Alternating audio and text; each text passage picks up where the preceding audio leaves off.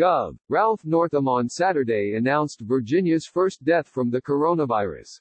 Pam and I were deeply saddened to learn that a Virginian has died from COVID-19, and we grieve for everyone this virus has touched around the world. Northam said in a statement.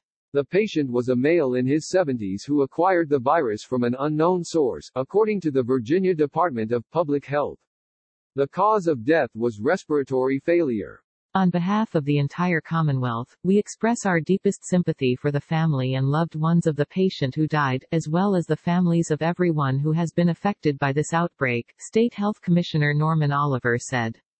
The health of our residents and the community is our top priority, and we will continue working together to care for the patients, protect the safety of healthcare workers, and protect the people in our Commonwealth.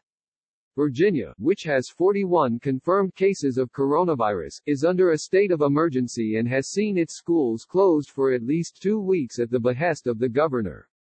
Northam said he would give an update on Sunday about the state's response to the outbreak.